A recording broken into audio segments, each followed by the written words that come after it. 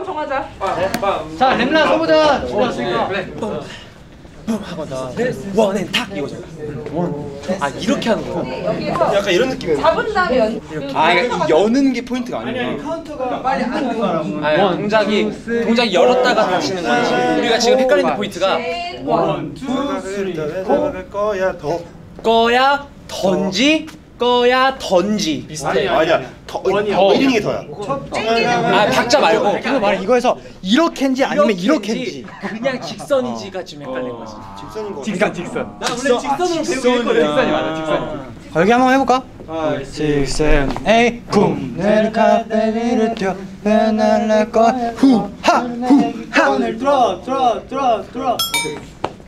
굿잡.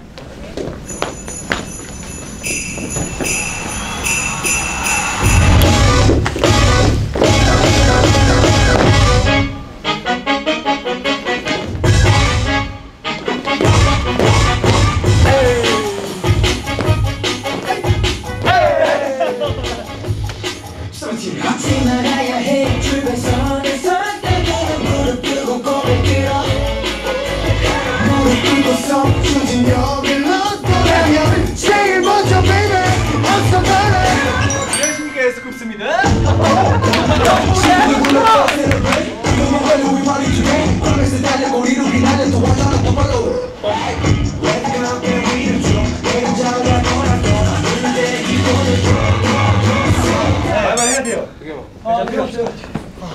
Let's go. 물 한 모금씩 마시고. 하지만 충분하니까 그대로 있어도 돼 날 여행 시원할까 내게로 가까이 만나 여행 헤이 헤이. 내 맘을 건네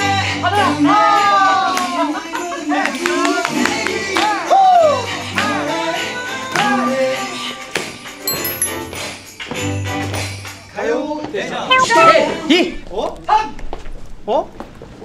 4 5 6 7 8 나이스. 안 내면 진거 가위바위보.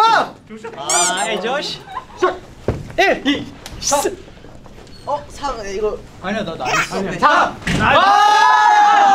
안 내면 진거 가위바위보. 예! 가위바위보 13분의 1 곱하기 13분의 1 1시 30분. 너 어떤 거 할 거야? 내 삶은 여행. 약간 내 삶이 계란 같지 않아? 뭐? 내 삶이 계란. 뭔 말이야? 내 삶은 계란. 너무 내 삶은 여행이잖아. 근데 난 자꾸 살다가 내 삶은 계란이 생겼네. 약간 삶은 계란이 자꾸 생각나더라고. 내가 안녕.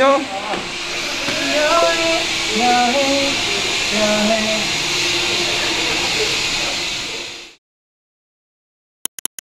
하나 둘 셋.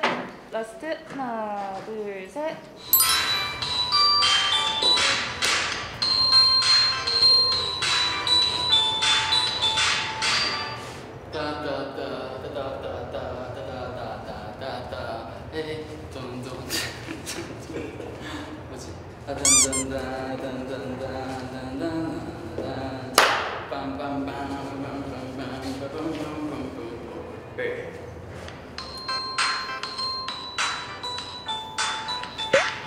네, 지금 편집하고 있어요. 캐러대한데도 선물 주고 싶어서 네, 이렇게 입고 찍었습니다. 너무 못해주니까 뭔가 이번에 한번 챙겨주고 싶어요. 다들 좋아해줬으면 좋겠어요. 예스. 크리스마스 얘기하면 이제 어릴 때 엄마가 생각났죠. 저를 거짓말 한 6년 동안 쳤죠. 산타 할아버지 있다는 것은. 왜냐면 항상 자기 전에 그 양말과 놓고 다음날 항상 선물이 있었어요. 근데 이제 조금만 나이가 자라면서 어느 날에 제가 눈 뜬 거예요. 그래서 엄마 선물 들고 들어오는 거예요. 그거 보고 아 산타 할아버지 엄마 저구나 실망하면서도 너무 감동받았죠. 뭔가 그 환상을 깨졌지만 크리스마스 날 때마다 엄마 저한테 거짓말하는 게 생각나요. 그래서 마음이 되게 따뜻해요. 저는 나 진짜 초등학교 3학년 때까지 믿었어요. 자고 일어나면 머리 위에 선물이 있었단 말이에요, 집에. 근데 초등학교 3학년 이제 한 겨울 그때였지. 그때 아빠가 이제 머리 위에 선물을 두고 가는 거 그때 보고 산타는 없구나.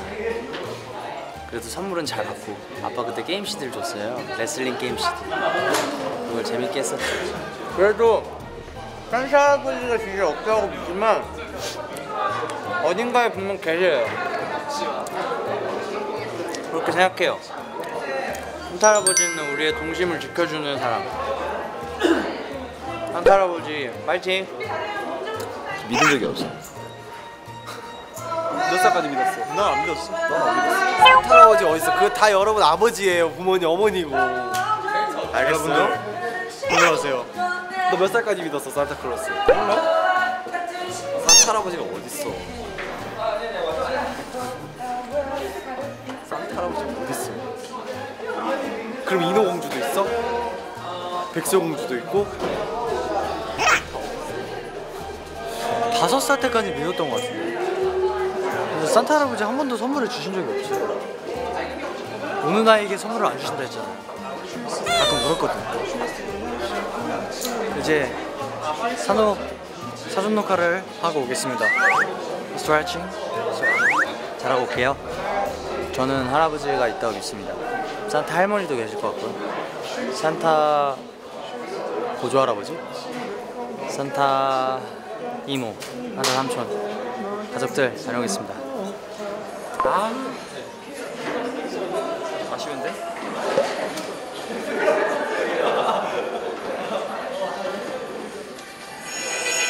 메리 크리스마스!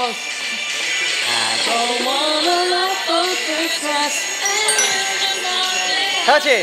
And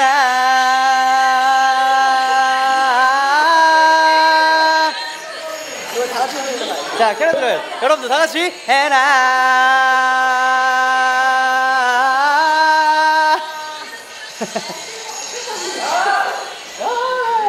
for Christmas is you. Ooh, baby. 선물.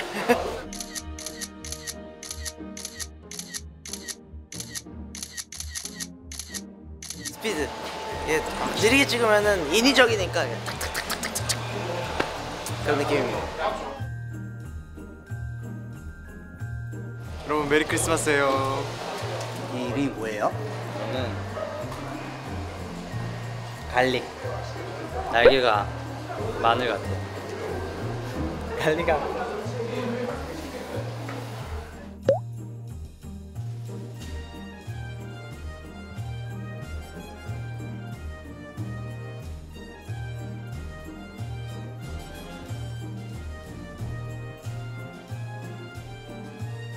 됐다.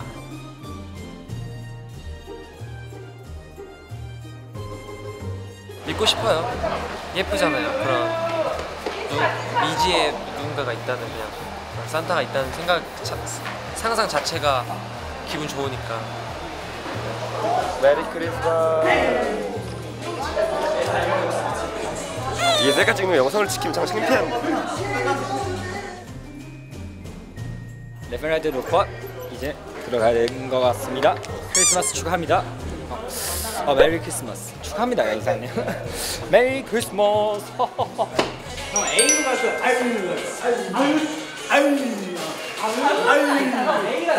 A는 약간 A가 느낌에서 그러니까 오빠가 그거를 축하하는 게 어떨까?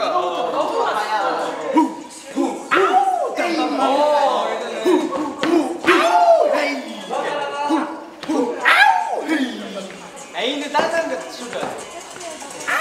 A가 좀 어려워.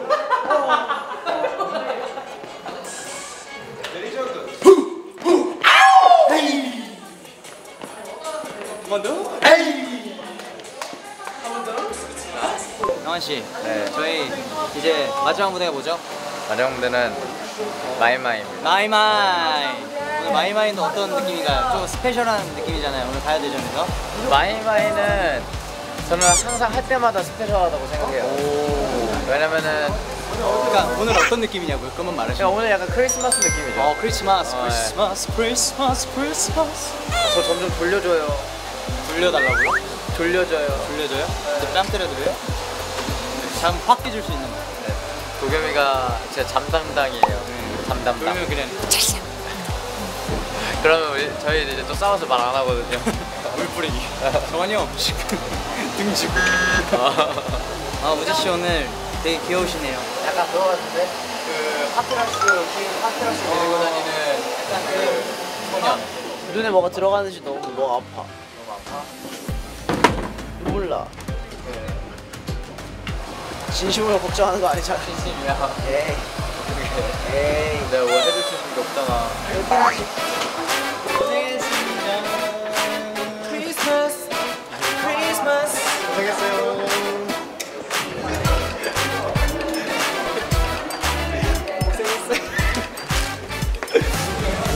아 끝났다.